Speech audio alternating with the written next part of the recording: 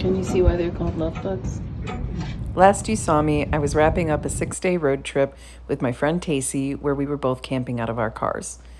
Well, I live in my minivan, but she was camping in her Ford Escape. We last visited Lover's Key State Park in Naples, Florida, and now I'm on my way across the Everglades to pick up my friend Rachel from the Miami airport and take a cruise. But I have 24 hours to get to Miami.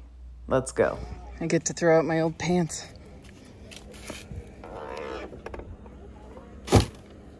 Bye. I just threw my pants out. Love you too. What do you think I did with my 24 hours? Of course I spent it in more state parks. Oh crap, I just had my first big spider in the van. I'm hanging out in an Aldi parking lot. That's my fancy digs for the evening. I don't mind spiders. They eat mosquitoes. That means they're my ally. I don't like the idea of having something in here. And I don't know if you know this, but in Florida, the spiders are big. There it is. Can you see it? It's crawling around. I caught that spider in my pea jar. That is my pea yogurt container. All right, let's take this guy outside. I am far away from my van. Here's the little sucker. Let's see how he comes out. Get on out, little buddy.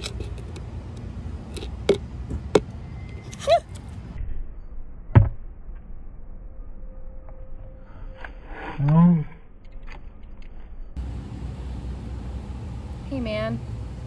Glad he's walking in the direction opposite of my van.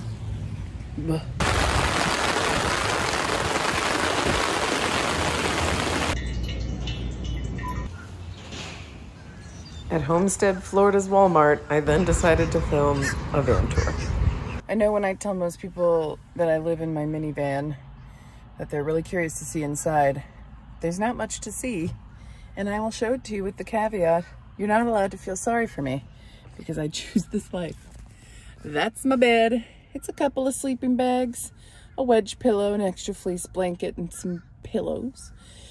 I got a closet, and all the way up here is all my stuff. 2 plastic shelving towers. 1, 2, that have all my clothes, all my first aid, all my tools, and you know, some extra stuff in there. That is my night bag. This is my water, Brita filter. And then behind that is a red milk crate that has kitchen stuff, butane fuel for that camp stove right there, 1 burner Coleman stove, and on top of it is a backpack you cannot see that has my portable kitchen in it that I take to a picnic table. I'll be using that this morning so you can see how it's used, and probably right now.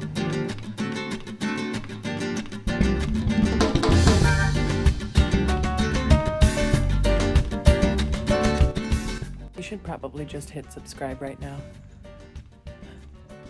After I left Walmart, I drove to Collier Seminole State Park, which is just inland of Naples, Florida. The park is the site of the last existing Bay City walking dredge, a National Historic Mechanical Engineering landmark. Didn't know that existed. That is also listed on the National Register of Historic Places. It was built in 1924, used to build the Tamiami Trail, US 41, through the Everglades and Big Cypress Swamp. It linked Tampa with Miami, thus Tamiami, and opened Southwest Florida to travelers. It also ruined the ecosystem of the Everglades.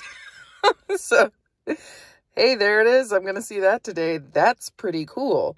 It is just so strange to see this enshrined as a symbol of progress when it is also a symbol of how good humans are at effing themselves over by destroying ecosystems. It's fascinating. Wow. What an artifact here at Collier Seminole State Park. Misalis and Earl Ivy operated this machine 6 days per week, alternately working 10-hour shifts each day. Each 2-man crew often worked in sweltering heat with swarms of tormenting mosquitoes and seemingly unlimited mud. Yeah, it's the Everglades. The dredge crews had a clear objective. The highway required a solid foundation of limestone. This limestone, which lies underneath a thick layer of muck, had formed out of an ancient seabed. It was the duty of the dredgemen to move the limestone onto a spoil bank after it had been blasted apart. From this continuous pile of mud and rock, other work crews formed the roadbed by breaking up and compacting the fill. A small visitor center in the park resembling a blockhouse symbolizes the government's failed attempt to remove the Seminole and Miccosukee Indians from this area during the Second and Third Seminole War. I went on a short nature walk that was easy to get to from the parking lot, and oh man, I am really, really glad that I did. I had no idea what I was in for when I left on this walk. But stay tuned and you will find out too. It's raining, so there's nobody out here. I brought an umbrella, but I find that a nice wide brim hat like this is very effective and hands-free rain protection in Florida, unless it's really pouring, in which case, seek shelter. And suddenly, I was on another planet. Wow.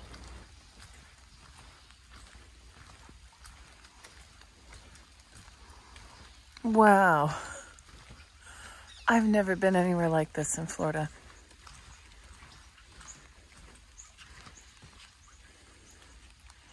Wow.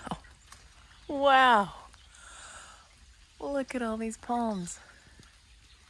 Palms and leather ferns everywhere. Although rare elsewhere, one of the 3 original stands of royal palms coexist with large areas of mangrove swamp. I've got to say, their little nature trail, 45 minutes, with the royal palm hammock in the middle.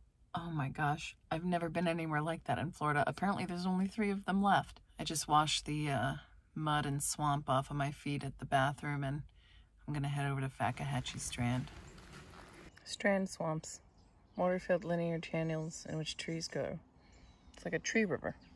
They're unique to Southwest Florida. Fakahatchee Strand is the world's largest subtropical strand swamp. It stretches 22 miles north and is the only one with a mixed royal palm cypress canopy.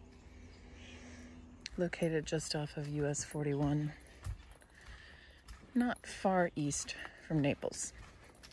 As a preserved state park, Fakahatchee does not have many facilities to speak of.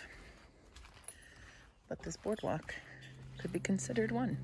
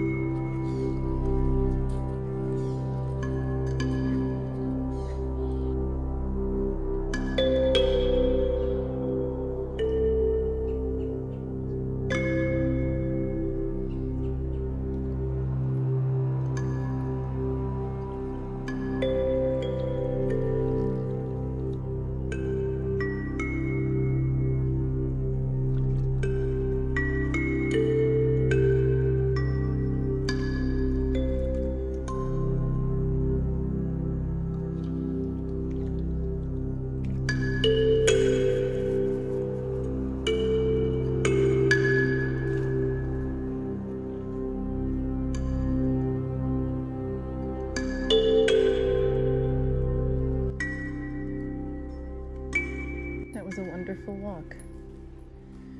Notice the logo, Friends of Fakahatchee, is an orchid. This region is known for Florida orchids. After Fakahatchee Strand, I crossed the rest of the Everglades on 41. US 41 and the canals beside it that allow this to be dry land and all of that to be the Everglades. Indian reservation, gas station, and general store. And I picked up my friend Rachel at the Miami International Airport, and we went to crash at a Walmart. Stay tuned if you'd like to see me host my close friend with me in the van. We also go on a cruise in Miami. Like and subscribe.